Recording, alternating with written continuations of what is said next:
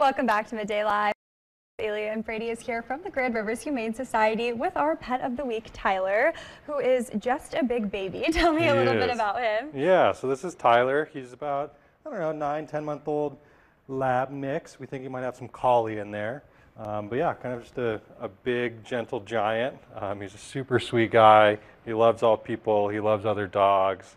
And yeah, he's an awesome one. And you can see here he's definitely in the Halloween spirit like the rest of us with his cute bandana he has on.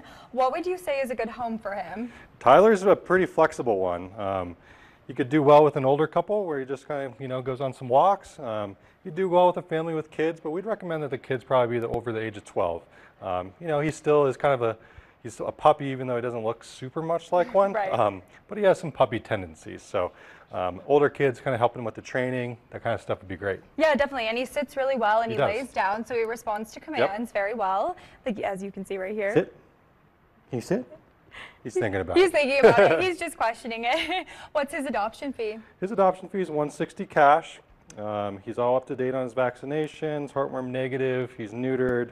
So yeah, he's ready to go. He's kind of like the whole package. He is. But you guys also need people to foster some dogs right now. Walk me through that process a little bit. Sure. Tyler would actually be a great one to go in a foster home.